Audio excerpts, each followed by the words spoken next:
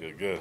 Andre, I'd like to ask you about two players. First, McClendon is a young man, comes in, UDFA, very high football IQ. They're high on him. What have you seen from him? You know, he's a great player. He's came in with a mentality of just to work and just to get after it. He asks the right questions in the meeting rooms, and yeah, he absorbs all the information really well. Being an undrafted guy, he's coming in, you have to come in with that mentality. You know, I know myself. We have to come in with that, and yeah, he's done everything the right way so far. So proud of him. And then Greg Van Roten comes in. He's a grizzled veteran, able to stay healthy all the time. What has he brought and lent to this offensive line? Yeah, we're really excited to have Greg. He obviously, like you said, he's been around quite a while, so he brings a lot of experience. So it's great to add something like that into our room, add leadership, especially for these younger guys to have someone who's been there and done that. You know, only helps us and benefits us. So it's great having him. Andre, obviously it's your first time, with a new quarterback, starting quarterback. What's it been like? I know it's only been a couple of days with Jimmy G, but what's it been like kind of working on the relationship? Yeah, it's been awesome. You know, I mean, it was funny. It was literally like a couple of days ago. It was me and his first times getting snaps together. So, you know, we're working together. It's awesome working with a guy like that. He gives great feedback. He's a great leader in that huddle. He leads us real well, and you want to block and play for a guy like that. So I'm excited to have him.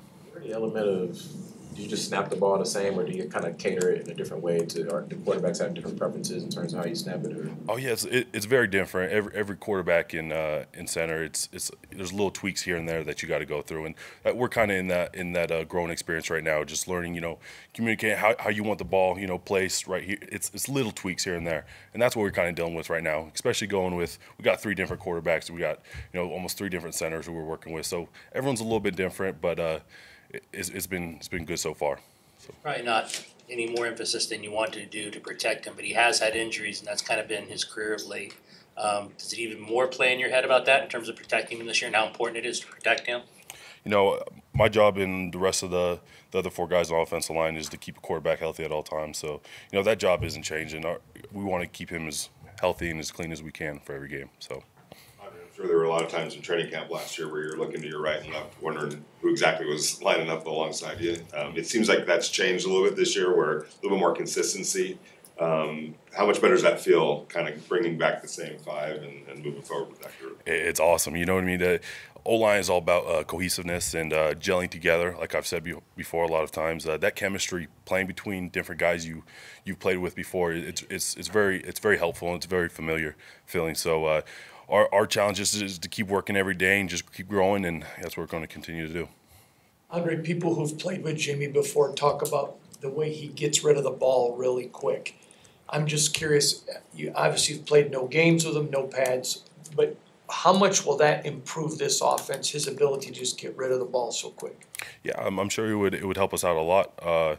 As offensive line, you want to get that ball out quick because it makes your job easier. But our job's going to stay the same. We want to block and protect him for as long as we can. That's what we're going to continue to do. When was the first time you actually snapped the ball, Jimmy? Was it like a big day in the calendar, kind of like? Gotta go through it. How that feel? Yeah, 2 days ago. 2 days ago was the first time. So, it was actually funny. I was looking forward to it. I was thinking, this past offseason, I was like, man, I ain't even snapped at him yet. So, 2 days ago was our first time, and it was good, man. We're just going to continue to keep working together. And, the more reps you do, the more you get familiar with someone, and that's what we're doing. And we're just going to continue to grow together, and it's going to be good. Max says he talks trash. Does he talk trash out there? Oh, yeah. Yeah, he's a big talker. Him and Jermaine go back and forth. That I have to get Jermaine back in the huddle all the time. Like he likes to get in your head. It's fun. It's fun playing with dudes like that. I try to stay in my own element. I can't say too much about that. You said, what's like the, not misconception, but what's the biggest thing that you learned about Jimmy that you would have never thought about him just on the outside looking in? Man, he's just one of the boys. He comes in and he just kicks it with us, and he's willing to hang out with us in the locker room. He's just an ordinary dude, and that's what we love. He's just one of the guys, and I can't say too much more about that. Do you feel like you won't really be able to get to know Jimmy until you see his grilling skills? Yeah, I've heard he can throw down too, so hopefully we'll have a little cook-off here and there. Andre, obviously Jimmy wasn't there in the spring, and then Josh isn't there now. Whatever issues might come from that, obviously it could be a race with great O-line play. How much, do you guys embrace that challenge to be as good as you can for the benefit of kind of all of that. Yeah, we're just taking the mentality that who's ever back there running that rock, we're going to block our best for it. You know, our job is whoever is back there running it, we're going to create a hole, and anyone can run it back there if you block the right way. So that's the mentality we're going to take. Was there some like validation when you look back to last season? We talked about now having the 5 in place, and you go back to last training camp, had all these spots up for grabs. People are like, "Oh, how's this O-line going to be?" And you guys blocked for the leading rusher in the NFL, kind of turned into some strength. Is there some validation how the last year's gone as a unit? Yeah, we're just going to continue just to build off of that. I'm happy with the way we ran the ball, but we're not satisfied in any way. There's always room for improvement, and that's what I feel like gets us excited. You know, we go back and we watch plays from last year, like, man, if we would have just done this, we could have got, you know, this much more yardage. There's always that, and that's our mentality we're taking. Like, if we just did one little thing right, we could have went for 10 more yards, 20 more yards. So we're just going to continue to keep growing on that, and hopefully we're going to continue to improve. Andre, can you talk about Dylan Parham a little bit? Last year he came in as a rookie. He started all 17 games, and then this year he looks a lot smoother and really understands the concepts of what guys are trying to do up front. Can you talk about what he brings to the table from that standpoint? Yeah, Dylan's been awesome. We've all been super impressed with the way he's came and handled himself, especially as a rookie. Rookie year's hard, it's long, and he's done a great job with just staying focused. He's a dude that comes in every day and just grinds. And I was real impressed with the way, you know, he carried himself in the meeting room and on the field. He's a guy who responds to adversity very well, and you want to play with a guy that's like that. You know, it's one of my boys, so happy to have him there. Going back to that question about the validation from last year, you guys often said you didn't pay attention to all that. You weren't focused on it. But how much did it drive you, like knowing that, you know, people were doubting you so much, and then going into this year, you don't really have that same, because there's not really people doubting in that same way. Like, you have to find motivation somewhere else. You know, I think every motivation is all self-motivation. You know, we have the same pieces there, and we want to continue, like I said earlier, to keep improving. We look back and we're like, man, we could do so much more, and that's what we're going to continue. It's all about the little things, especially as offensive line.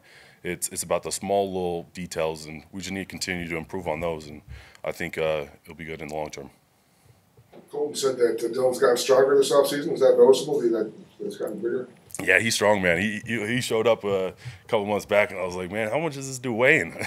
But he looks good. He looks good. He holds his weight really well, and he's very strong. You know, he can squat. I can't even count that much, but he can squat a lot, and that's the type of dude you want to play next to you. You want him on your side, so. What does your off-season program kind of look like? What are some things you'd like to do to work on, to add strength or speed or whatever? Yeah, so pretty much I stay here pretty much all off-season, and it's great because AJ and his strength staff, they're amazing. And I live here full-time, so I got my house here. You got free food, you can't beat that. You got free training. So I'm here in Vegas full-time. But just working out with those guys, their program is amazing. They do a fantastic job to get us ready for the season. So. What's been the best thing about living in Vegas full-time, aside from football? I definitely got to say the food. The food here is unlike anywhere I've been before. I think you get a lot of chefs that come out here, and they open up spots, even off the strip. I mean, the food is fantastic. So. 2 more questions, guys. What's your favorite spot?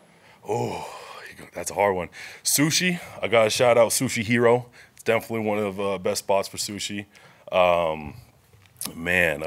Lamai, if you guys are looking for a little Thai spots right off there off of St. Rose, it's a really good spot. But I'm going to keep the rest a secret. I don't want to give too many spots. I don't want to see all these faces in there. So. You said what? You need a sponsor. Yeah, exactly. I'm waiting. That's why I'm going to keep them hush-hush for right now until they start throwing something my way. You guys heard from Josh at all? No, you know, I try to talk to him here and there, but it's a hard situation. I see where he's coming from. I see where both sides are coming from. Hopefully we can get him back.